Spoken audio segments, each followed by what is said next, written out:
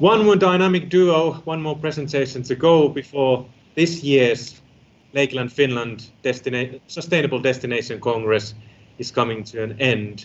But before that, we'll welcome on stage Sara Gentilini, who is the project manager of GEOfood, and Thjømøe, who is the CEO and director of Magma UNESCO Geoparks. You'll be joining us from Norway, as we can see from the flag. How are you guys? You're fine, thank you. I'm very good, thank you. It's a beautiful day in the city of Lahti, the European green capital. Can you describe us where you are and what you're seeing through the window? What kind of landscape is there? We are in the middle of a small city, so it's we are situated in an old diary. So, but it's melting now. Actually, we have been 3 weeks with -7, -8. Now it's melting, so maybe the spring is coming. Well, hopefully not yet. We've been lucky to have proper -degree temperatures here for the past few days, and now it's around -10, and our green capital of Europe is actually quite wide at the moment. We've got beautiful wintry landscape outside, which I'm sure loads of us will be enjoying tonight as well. Guys, it's great to have you with us. We're looking forward to your presentation. So without further ado, the stage is yours. Thank you very much. Okay, then first of all, we had to say congratulations and to Lahti to become a European Green Capital of 2021. That's a very good achievement. Thank you.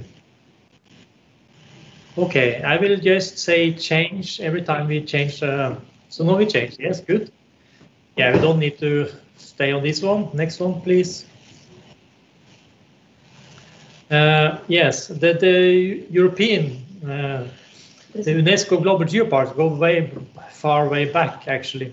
It started already in 1972 with the International Geoscience Program at UNESCO. And the Global Geopark Network was established in 2004. These two networks merged together in November 2015, creating the International Geoscience and Geopark Program. Yes, today there are 161 UNESCO Global Geoparks in 4 countries.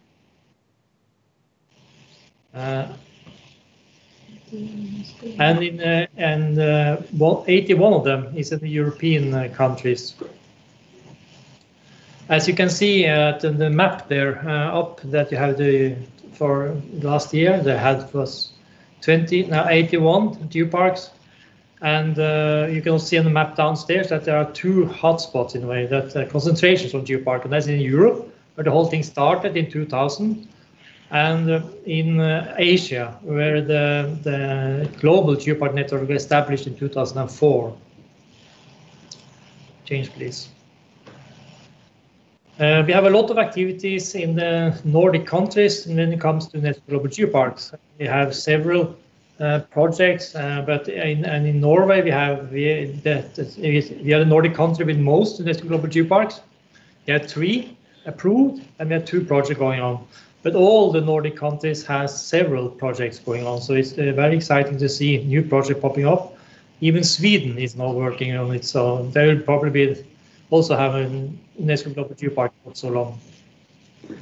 Thank you. Next. The UNESCO Global Geoparks, we work on several focus areas. We have 10 main focus areas. We work about sustainable use of natural resources.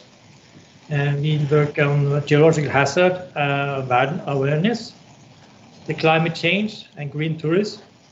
We educate about our geological heritage and all the thematic. That's very important to us. Work with universities and science. Work with the local stakeholder and cultural heritage. Women inclusion is important. Sustainable development, of course.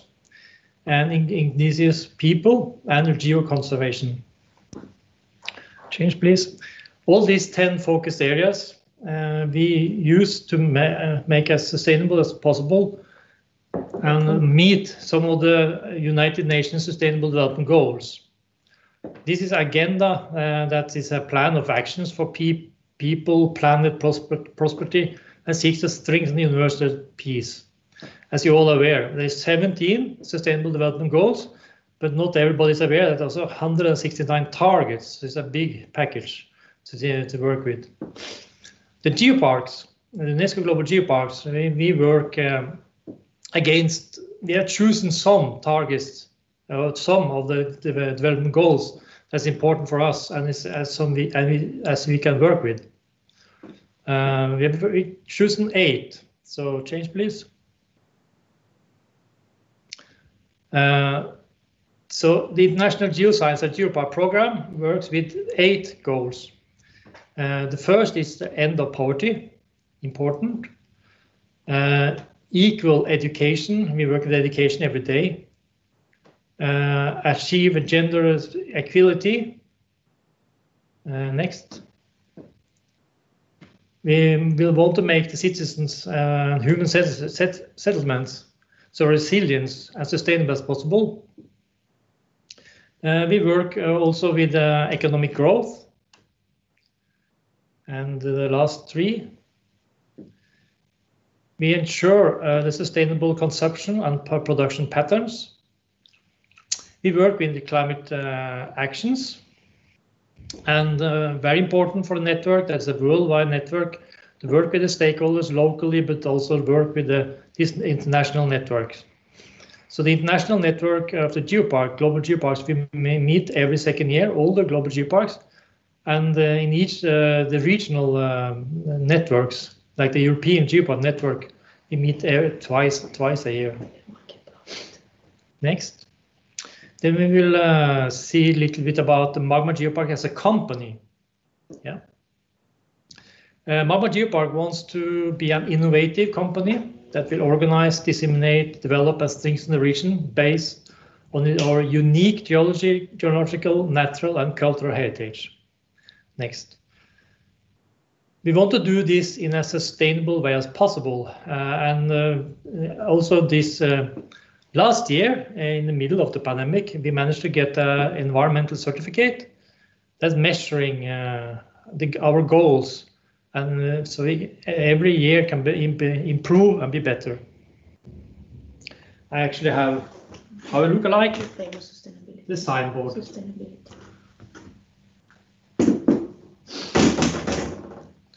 Next, please.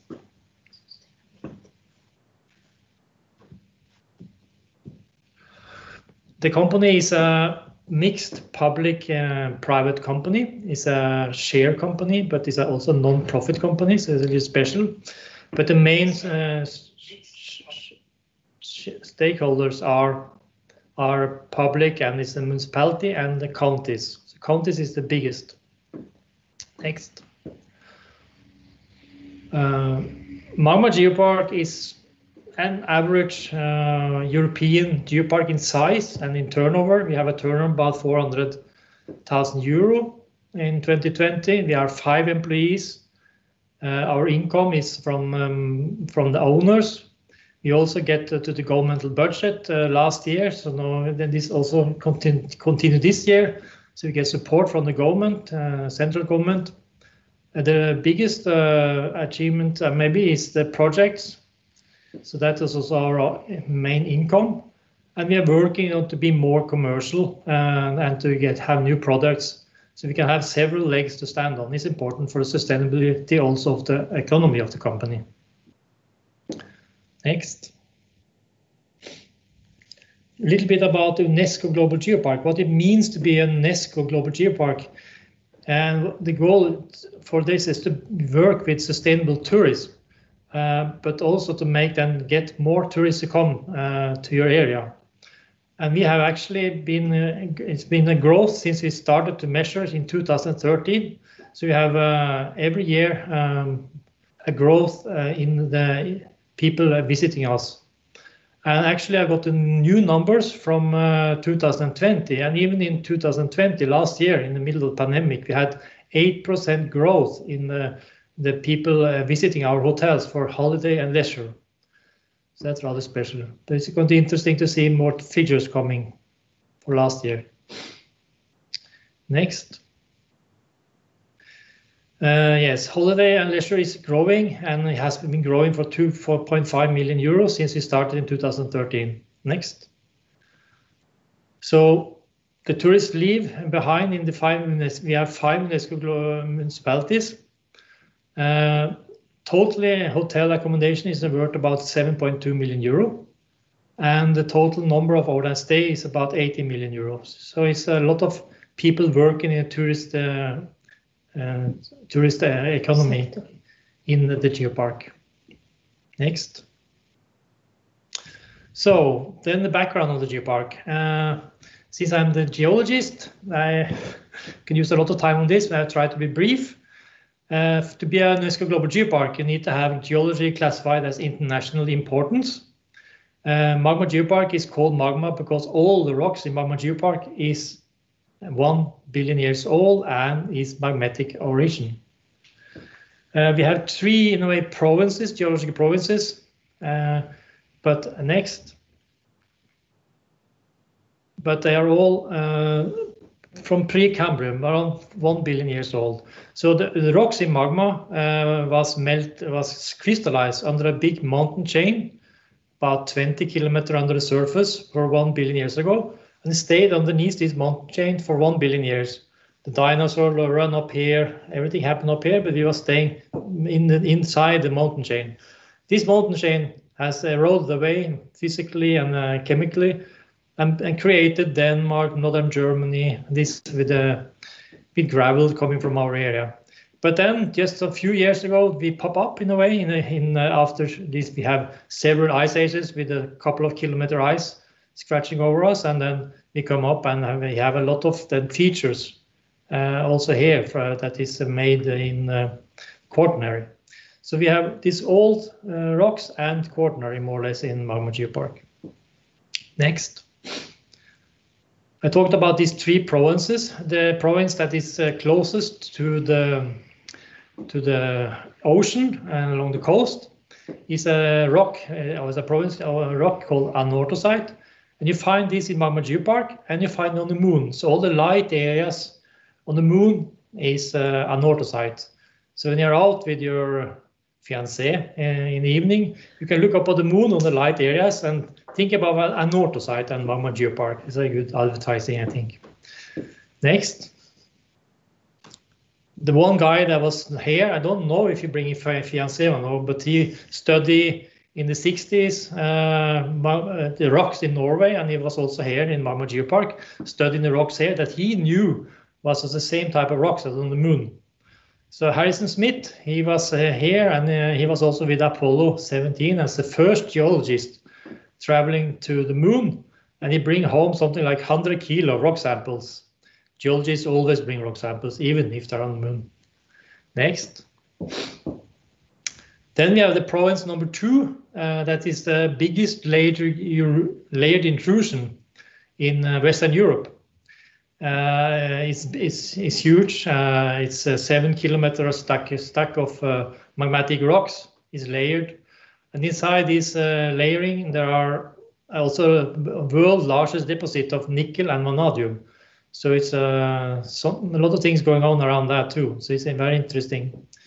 Here we have a class from Belgium that is here every year. We have students coming from Belgium to look at the layering. Change, please. And the last province is the gneissic rock up northeast, that is up to 1.5 billion years old. This is a picture from our biggest scree in Northern Europe, Groppedalsura, some years ago. Next. Okay, a little bit about marketing and communication. Magma Geopark has put on around 50 signboards that mounted on boulders made of anorthosite that welcome you, and beside this welcome signboard, there normally also a signboard that describes this location you are, and also with that one a leaflet often. Next, please. We worked a lot with our homepage to reach out to our public, and we got a lot of positive feedback on our homepage. Next. We have some offers. You can rent a bike, you can rent climbing equipment, you can rent a guide. visiting the special topics of the geopark. Next. And you see we have here some examples of leaflets that we make. Some is for hiking, strolling, some is also for biking. So you can rent a bike and bring with you a leaflet and find the way. You can also use an app that we have to create so they can show you the way, and you can pop up and it's a guide that you can go from place to place and learn more about the geology or the culture or nature on your way. Next. We're also rather active on social media, on Facebook, Twitter, Instagram, especially. So we are having a growth of our followers every day. Next. We also use some money to work on our announcements on our local newspapers. And additionally, we also have a newsletter going out to about 600 stakeholders every second month. Next. And this is, of course, what we prefer to do, is to get out of the office, out in the nice weather that we always have here, of course, Southwest Norway, with kids, teach them about the geology and the nature. And also bring them in, of course. We have an exhibition that they can use and get questions and learn more about the story of Earth. Next. Additionally, we have now one visit mine in each of the 5 municipalities that is in Magma Geopark. This is abandoned mines that we can use for teaching, and we can use for searching for minerals, learn about minerals, take pictures, and then get the kids explore. Next. Yeah, here you see some happy kids. They're normally happy. This is one of our main mines, is a Blåfjell mine that we find ilmenite. Okay, then I will leave the floor to Sara, and she will talk about some of the projects that we are doing. Thank you. Hi, nice to meet you. My name is Sara. I am project manager in Magma UNESCO Global Geopark in Norway, as Paul said. I'm responsible for attracting new investors, investments, looking for project opportunity, and supporting the projects that are going on right now. At the moment, we have a huge list of active projects. We have a couple of Horizon 2020, which are the result. You can change the slide, please. Yes. Yes, thank you. We have a couple of Horizon 2020, which is the main program from European Union concerning the research. We've been involved as partners. We have a project that involves the Environmental Directorate. We are working on art. We are working with the tourism strategy for the overall area, which take in account, of course, the sustainability. We are working on developing new locations and strategy product development. Change, please. As I mentioned before, one of our Horizon 2020 projects is Ruritage, is led by the University of Bologna, where I am from. It's a 4-year Horizon project that establishes a model for regeneration of rural areas and rural communities based on the cultural and natural heritage. The project has 38 partners from 18 countries and is working on 6 innovative areas, each of which should be a model for creating economic growth. In the project has been involved 5 UNESCO Global Geoparks and the UNESCO Earth Science Department of UNESCO. The project has 13 role models which bring best practices and 6 replicator areas which have the main goal of replicating the best practices bring by the role models. You can find more information on the webpage. Next, please. Specifically within Ruritage, Magma Geopark has set up 4 main actions. I'm not going into details. The important things in this contest is to say that we like to join actions to strengthen the local identity, and we want to promote the tourist offer along 5 municipalities through the design of a tourist route, which will mainly focus on implementing the cooperation with local stakeholders, and it will have a special digression related with local foods. Next, please. This is a kind of preliminary itinerary for the food trade that will across Magma UNESCO Global Geopark. We are working very much with local food and local producer. Next, please. Within Ruritage, we managed to increase the cooperation with local farmers, local restaurants, and the overall idea is to develop a coastal route that will valorize our uniqueness and the unique geological and cultural heritage, including the uniqueness of our local product. Next, please. And the next project I'd like to introduce you briefly about is Arctic Hubs. The lead of Arctic Hub is a Finnish institution. It is Luke. It's a 4-year Horizon 2020 project that will establish a model for regeneration of rural community. The project has 22 partners from 10 countries, has been working on 33 hubs and 7 learning cases. The main idea of the project is to identify, analyze, and implement strategies against the pressures due to global drivers and reduced economic impact affecting these 33 key hubs. Basically, we will work on fish farming, forest, tourism, mining, and indigenous culture. Change, please.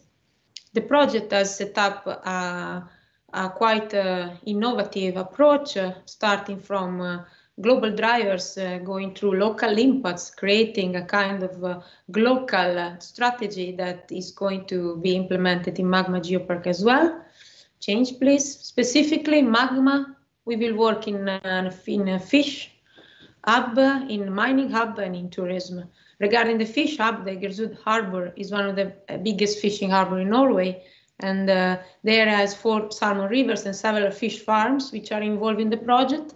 And our goal is to turn them into a more sustainable production. For the mining hub, as Paul said, the area is rather important for the mine extraction, and the mine extraction characterized the history of this area since a long time ago.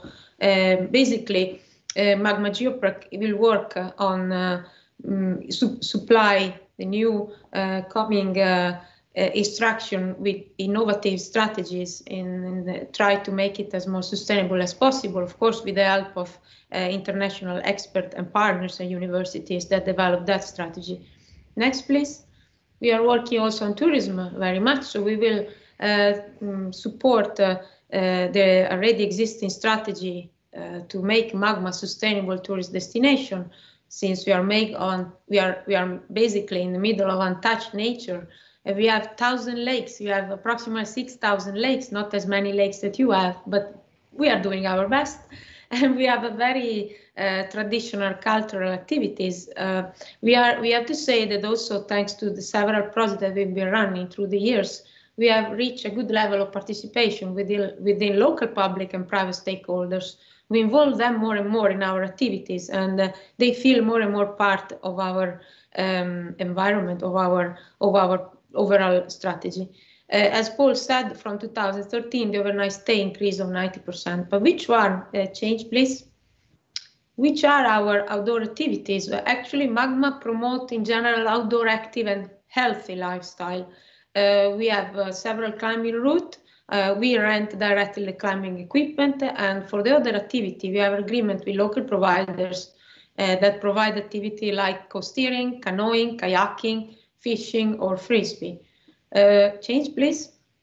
Specifically, Magma is a perfect area for biking. We have developed 5 biking routes, and we have developed information material linked to that is available for tourism.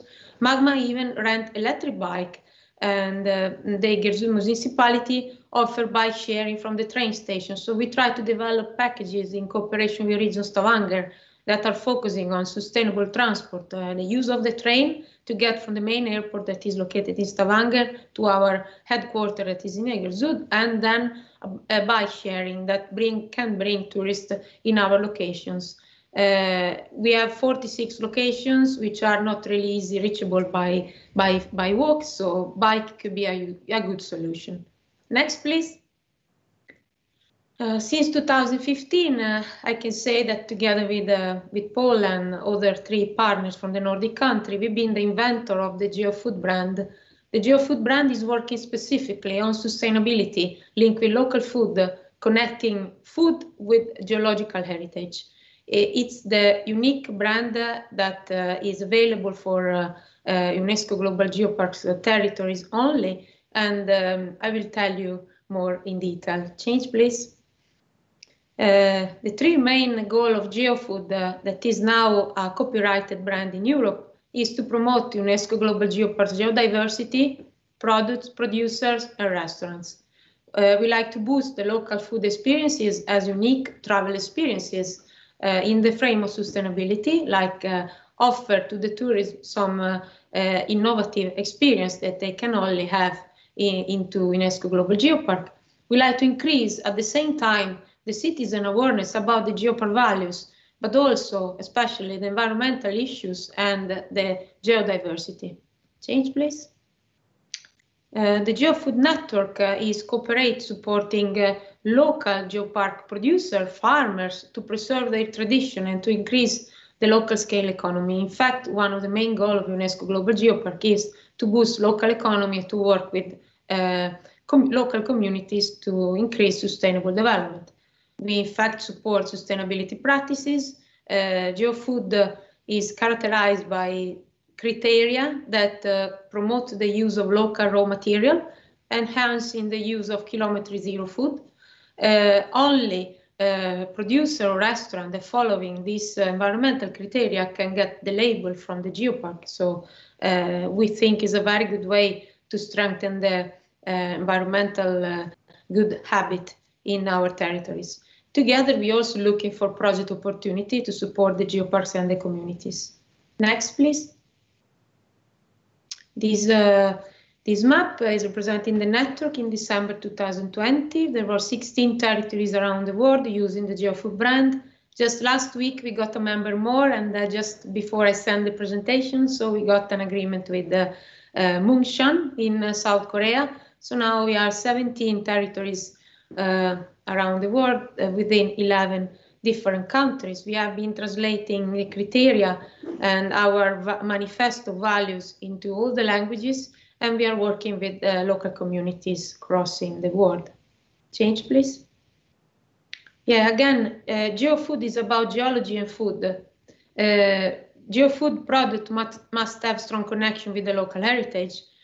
Concerning the restaurant, 50% of the menu should be made of local product and seasonal. The storytelling becomes extremely important because we find out that what we give for granted, like that children knows where their food coming from, actually is not really so obvious. So it's nice to tell the overall story from the farm to the fork of a specific food. That's why we provide information in the food label or in the menus. And the origin of the raw material need also to be clearly described on the label. Next, please. We have several examples of producers and restaurants around the world. You can see it on our page, geofood.no. They will be soon be changed into a more detailed one. You can find information about the Magma Geopark local network of GeoFood producer in our page, or you can follow us on social media. Next, please. At the end of 2020, there were 45 restaurants using and implementing the GeoFood brand and 49 producers around the world. Next, please. Very briefly, because the conference about sustainability, we have developed a manifesto that need to be agreed by all the geopark and all the producer and restaurants that want to use the brand. We support sustainable development, especially we try to reduce as much as possible the use of pesticides. We like to underline the importance of the use of the water resources. We like to increase the growing of seasonal product.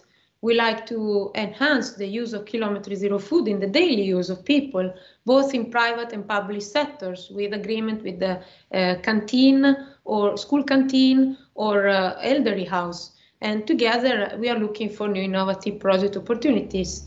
Next, please. Of course, the GEOfood is actively contributing to the United Nations Sustainable Development Goal, especially on the goals that are listed here, like ensure food security, provide good health that start with good nutrition, sustainable agriculture that has the potential to address water scarcity, food production growing low-income economies. And I like to underline that, again, that the GEOfood is a brand that is born within the UNESCO Global Geopark values. And our aim is to involve all the 160 UNESCO Global Geoparks around the globe to work specifically into this thematic link with agriculture and sustainability and geological heritage. The next, please. Thank you very much for your attention, and thank you for inviting us to this amazing Congress. And if you have any question, we are here for you. Thank you. Absolutely. Thank you very much, Sara and Paul. That was really fascinating presentation. And if you've got any questions, please send them in. We've still got a bit of time to have a bit of a chat with you guys. Actually, a couple of things came to my mind, but we've got one question that have already come in. Somebody from Finland is asking, in Finland discouraging tourism and forest and parks, and yet we are we're cutting them down. Going to a park or walking or biking on a man-made trail is not nature.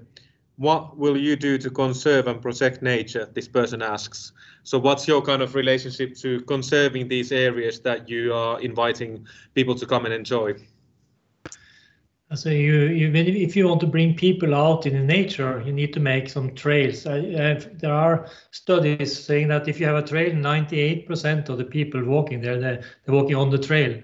Anyway, so in this way, you preserve the nature around the trail. But you have to make some kind of infrastructure to get the people out in the nature. There are no other way.